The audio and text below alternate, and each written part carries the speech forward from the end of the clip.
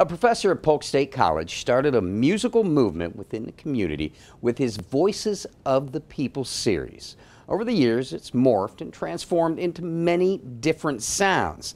And our latest show is going to be something that you don't want to miss. And all the details are coming up next on Polk Place.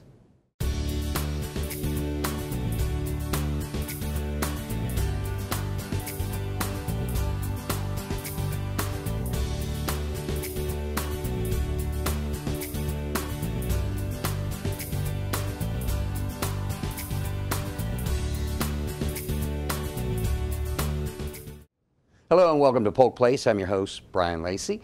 And joining me in studio, a longtime friend of mine, did a recording with me for Polk Place some years ago. I think it was on first series, Voices of the People. Absolutely, yes. Derek Menchan, he is a professor at Polk State College, but most of all, he's a damn fine musician. Thank you, man. Always a pleasure to see you, and I gotta tell you, man, I'm not a real big fan of Facebook, but I always check out what you're doing. Oh, man, thanks. I appreciate it. That makes me feel good, man. My time's not being wasted. Cool.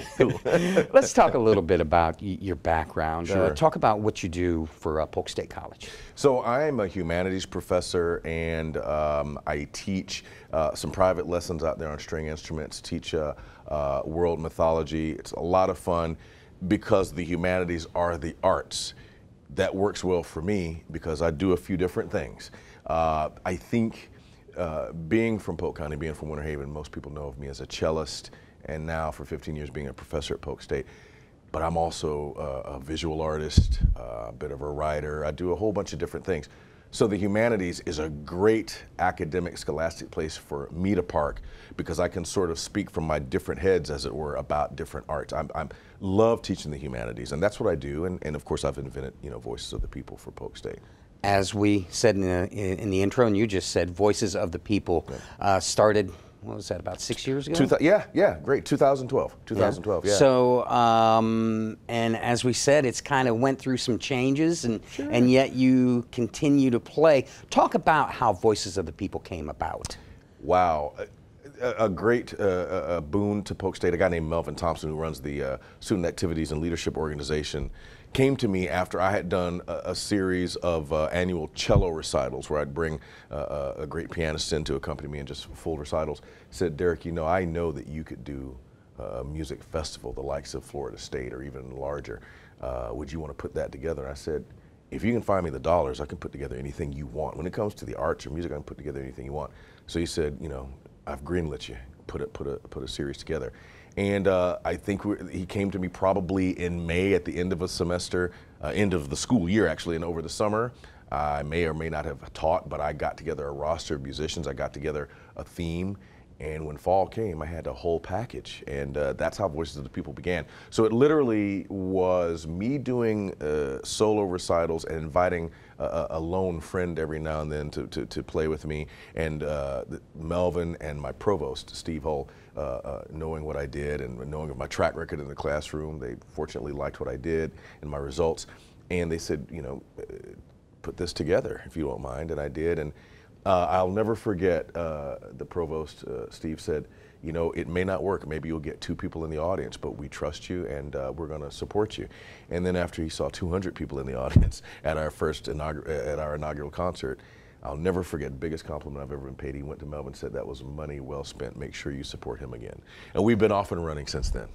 So some 6 years later, and as with any musician that plays out and about, the friends list goes larger. It does. And outside of Polk County. Yeah. And now we have the new project.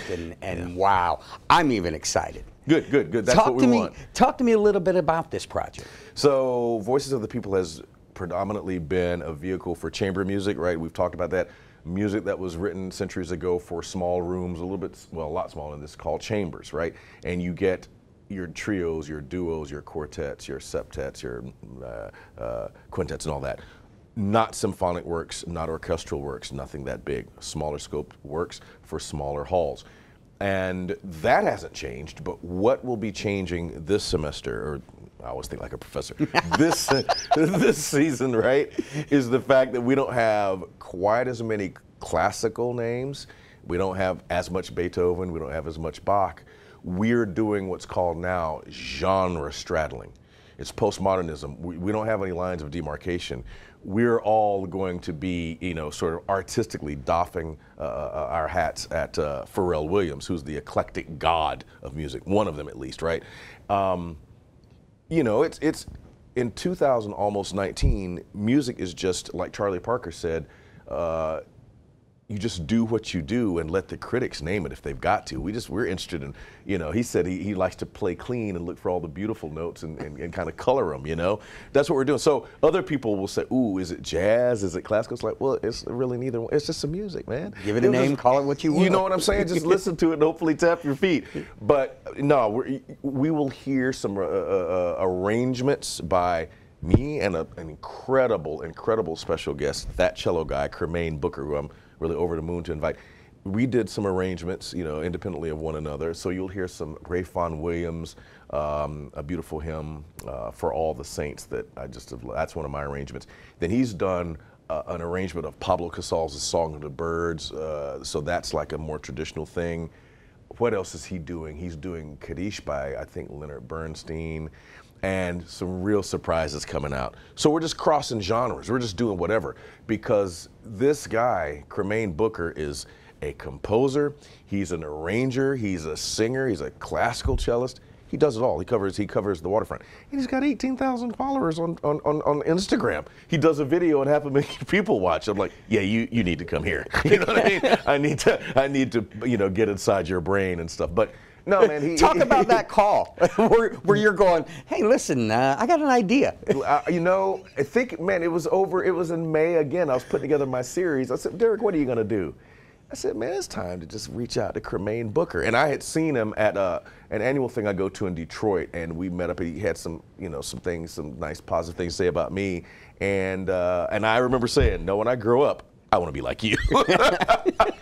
And I sat down, I said, you know, I think it's time to invite Cremain Booker down. And I Facebook messaged him. You know, there's 100 different ways you can get to people, right? Yeah. Text, Facebook, Instagram, whatever. And so I just did that. And I remember, I think he sat on it for like a couple hours. Oh my God, I hope he's not too busy. You know, 3 hours. And I was like, would you like? He's like, of course. What do you? Of course, I'd love to come. Yeah, whatever. I don't even, you know, whatever. I don't even worry about money or whatnot. And he was all jazzed to come down. And then the very exciting thing to talk about was, what are we going to play? Because I knew you could do anything. He goes, well, can I bring some electronics? I'm like, dude, you could bring whatever. You know, you could bring whatever. You might even force me to bring my synthesizer out of my studio. Whatever you want to do, Cremain, I'm here for you. We can make it happen. And I was so excited about that. And I put together the rest of my season, which is just as exciting. But then when I started putting the teasers out on the public media, people were like, we want to fly in to see that. Like immediately, people were like, oh, you really? The two of you guys together? And, you know, Brian, what's happening is people didn't know I did those things. They didn't know I was an arranger. They didn't know, you know, I'm going to say it here. I haven't said it. I do sing a little bit. But I'm not going to be doing that at this point. I'm not going to be singing. Not that I can't. I just, you know. But the point is, there's a lot of stuff that's going to be going on. You mentioned something that, as we were talking before the taping, as a baseball player, a guy that can do anything, play infield, play outfield, even pitch if he has to, is a utility player. But when it comes to being a musician, talk to me a little bit about being that utility person. Oh, wow. So it's called selective marketing.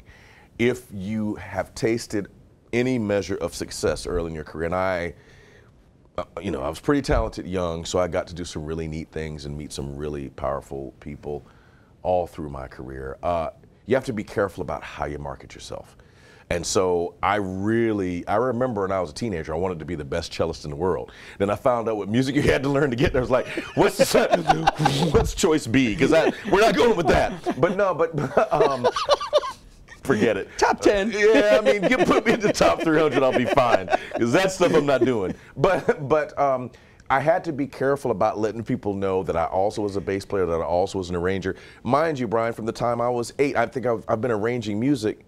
No, I've been arranging music longer than I've been playing the cello. I've been arranging music since I was 4, and I've been playing the cello since I was 8, playing bass since I was 9 or 10. composing since I was in high school. But if I, tell people I'm a composer and an arranger and a singer and a bassist, they're gonna be like, well, which do you do well? Because there's not enough time in the day for you to practice all of those things. So I was very careful all during, my teens and my 20s and most of my 30s. I didn't let it be known that I did this stuff. But when I reached, in my 40s, I started accepting gigs, because the funny thing about bass players is everyone needs one, but nobody wants to pay us enough. Yeah. So I didn't want to let a lot of people know that I played. But when the high-powered jobs came through, I'm like, yeah, I'm a bass player, and now I'm industry endorsed. I'm an artist for NS Design, which makes incredible basses. It's amazing. I'm so blessed to be able to do that. But in any event, the point is, one has to be very careful in how they market themselves, because they'll be seen as a charlatan. However, in that postmodern time that we live in now, where different streams of revenue are what we want, yeah, it's kind of the nice thing to be able to say, I do all of these things, and then you can call yourself a producer, right? And so when you can have your own product, your own brand, your own sound, then it becomes neat that you kind of try to go in the whole Quincy Jones direction, who's like the god of musical arranging and composition and producing. Yeah. Well, for you to do what you do, it takes a lot of support, and with Florida being a great place to retire, yeah, I understand you picked up a drummer that's got a laundry list of accomplishments, man. Marty Morell is just a godsend to Florida. He's originally, I think he's from Jersey, lived in New York, but maybe I have it exactly backwards. But whatever it is, he's teaching at UCF, Orlando, and we're all fortunate in the arts world to have Marty Morell here. This guy was the longest standing drummer for the Bill Evans Trio. Bill Evans is one of the quintessential names of the cool jazz movement. I mean, one of the biggest names in jazz. He worked with Stan Getz, who was famous for amongst other things, famous for his rendition of Girl from Ipanema. And he's also classically trained, so he worked with the Toronto Symphony. He's worked with everybody. And then there's names he just kind of mentions when you're hanging out with him. Like, you worked with him too? He worked with everybody in music. And a couple of things, Brian. He came to be a drummer on one of my seasons about 2 years ago. And then I let you know, don't talk about it a lot, but I've got a recording I'm working on. I got a recorded project. And I had done some synthesized drums on something. And it sounded good, but it didn't sound real good. and you know how that goes over with drummers, right? Yeah, or anybody who's an aficionado. And I said, man, I was talking with Marty Morell about coming to do this September 7th thing that we're talking about. And I said, would you mind maybe listening to my stuff that I'll do it? Would you mind maybe playing a few minutes? He's like, Derek, I'd be glad to work with you on your CD. I'm like, so I'm gonna have Marty Morell on my CD. Phenomenal, man. I'm so over the moon about being able to work with this guy, but he's going to be joining us on September 7th. So what that's going to look like, we got Cremaine Booker, that cello guy, who everyone should look up on social media, on all the platforms. And then we've got 4 wonderful cellists from the Tampa Bay area. A lot of them are students, former students of my dear friend Scott Kluxdahl, who for decades has been the cello professor at USF. Phenomenal cellist, phenomenal, lovely individual. Some of his former students are going to be with us. Jason Bontrager, who is a great keyboard player I met at a jazz hit at Polk State.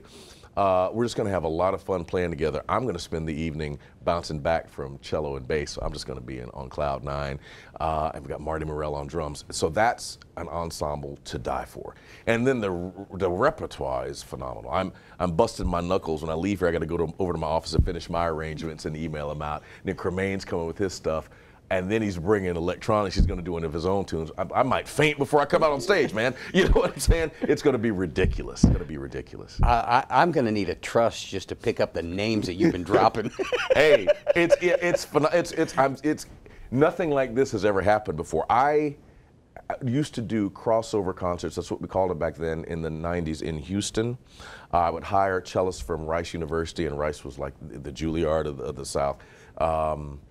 Southwest, and we do what Florida's getting ready to hear now. But I've only done this one other time, and I hired great people, but they couldn't swing, and they couldn't swing. Classical musicians are within a box. It's the day for getting outside the box. So this whole concert, this whole event, is way outside the box from beginning to end.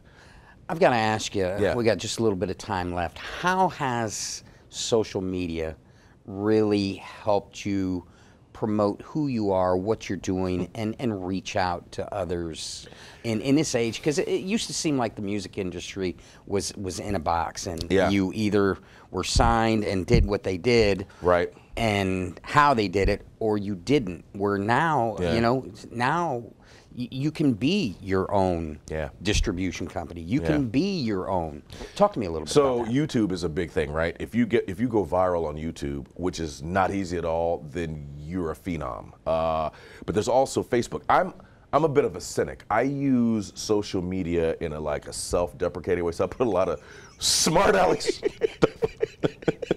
so a lot of silly things up there. Then all of a sudden I get really deep and pretentious. It's ridiculous. Not you. But, not at all, right? Not me. But the other thing you can do is that you can put snippets out and sound bites of your own stuff and tease people with it. Or if you like, you could put whole, viewers out there. But there's a bit of software that people love to use, an app called Acapella. And I started looking at Facebook and Instagram. I'm like, all these people are using Acapella.